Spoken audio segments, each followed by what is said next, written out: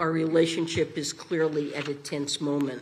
Addressing America's strained ties with China, U.S. Treasury Secretary Janet Yellen Thursday laid out the Biden administration's principal objectives for what she called an essential economic relationship between the world's two largest economies. This as China strikes a more confrontational posture toward the United States and its allies. In a speech at Johns Hopkins University School of Advanced International Studies, Yellen said a growing China was in the interest of both countries as long as it followed global rules. A growing China that plays by international rules is good for the United States and the world. Both countries can benefit from healthy competition in the economic sphere. But healthy economic competition, where both sides benefit, is only sustainable if this competition is fair.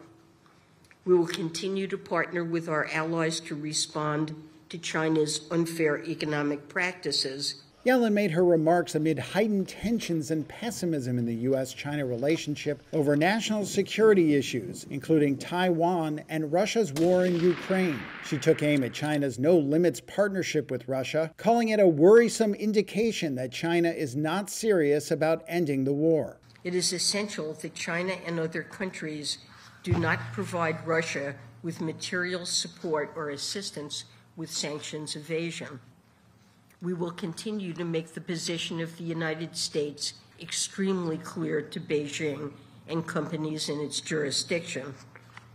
The consequences of any violations would be severe. Yellen said she intended to travel to Beijing at the appropriate time to meet with her new Chinese counterparts, but Treasury offered no details on the timing of a trip.